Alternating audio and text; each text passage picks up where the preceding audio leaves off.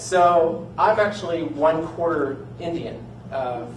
My grandfather on my mom's side is from outside of Madras or Chennai in the state of Tamil Nadu. And so that's why I'm a little bit darker.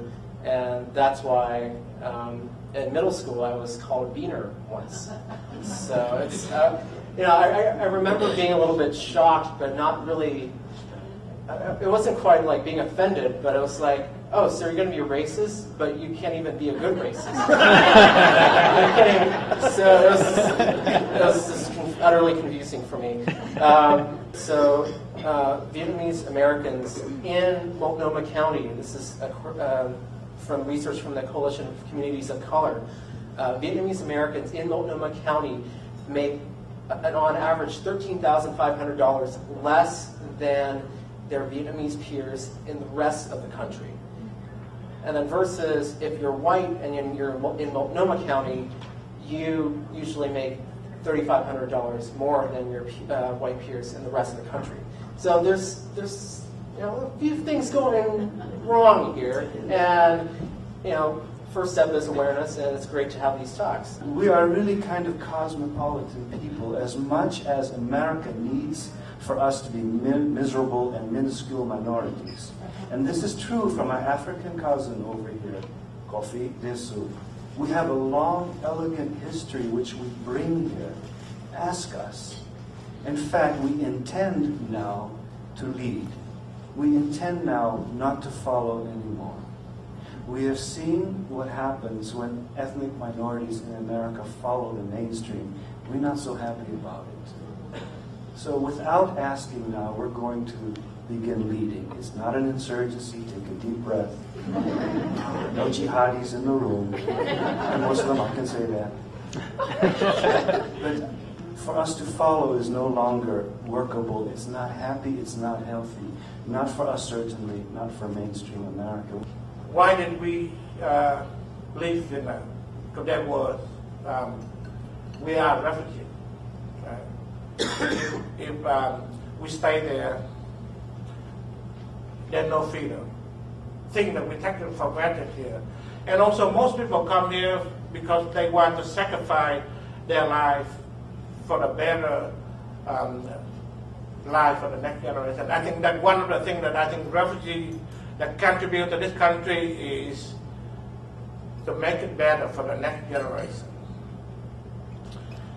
So when we got here, several parents usually work 2-3 jobs. When we go in Vietnam, watching at that time black and white TV, we think that America is the utopia.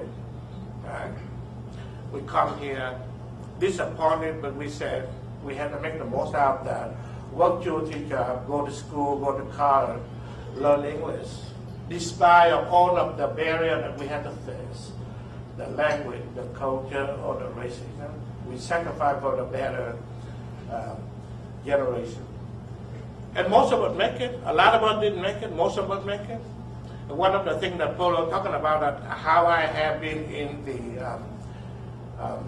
working on a social justice issue for the last 30 years or so, the first day that I come here, because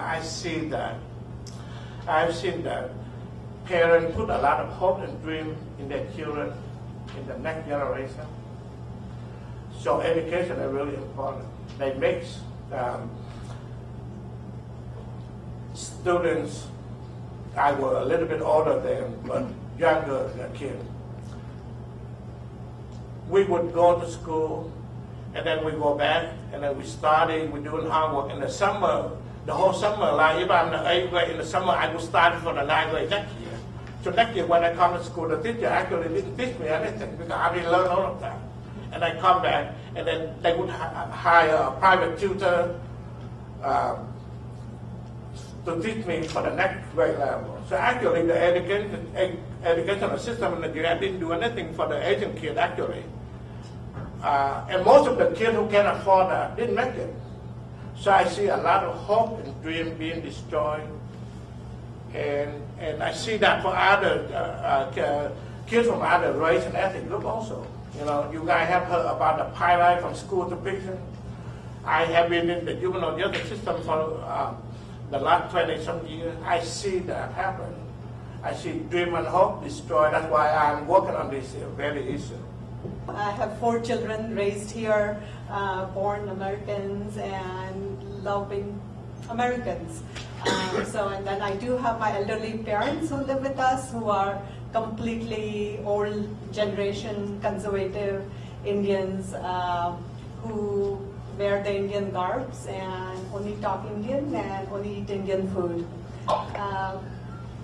So I do feel like I'm in a middle age and get pulled both ways. It has been a very huge adjustment on being an Indian, but then being pulled by my parents as traditional, and then pulled from my children as being Americans. And you know, they want to go dating, and my mom says, "Oh no, no dating. It has to be an arranged marriage." You know, so it's been an interesting experience. We love Portland.